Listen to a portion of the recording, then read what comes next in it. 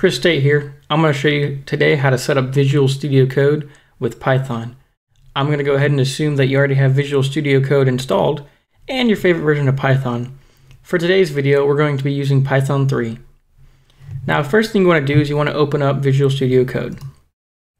Once you have it open, you want to go to the Extension tab on the left. Click on Extensions, and once you're in the search box, type in Python. Now the first one that pops up is by Don. Go ahead and click Install. Now once it's done installing, you're going to be prompted with the option to reload. Do this. If you don't reload, it will not work until you've next time reloaded the software. Now that you've reloaded the software, you're ready to get on to the next step. We need to populate the settings with the Python executable path. To do that, we need to get the Python executable path. I'm going to use terminal to do that.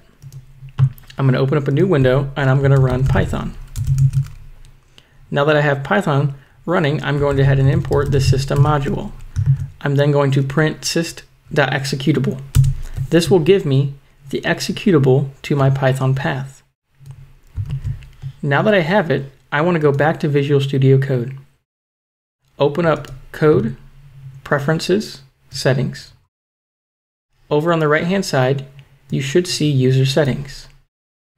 Now go over to your user settings bracket and enter a new setting, python.path. Now paste in the executable that you have for your version of Python, and you should be set. Save the file and go back to the untitled document. Now we're going to write a small bit of Python to test if this is working.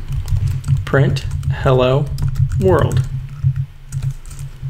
I want to save this file, and I'm going to save it to my desktop, hello.py. Now that I've saved the file to my desktop, I want to go back to Visual Studio Code. You'll notice that it's prompting me to install a Python linter. I'm going to opt out of doing this for now, as I'm going to show you how we're going to debug this and run it within Visual Studio Code. Go on down to the Debugger tab. You should see the Python file open still, and a play button. Click the play button and you'll be entered into debugging mode. Now that you're in debugging mode, you can execute the program by clicking continue. You should see output down here on the debug console. Thank you for watching.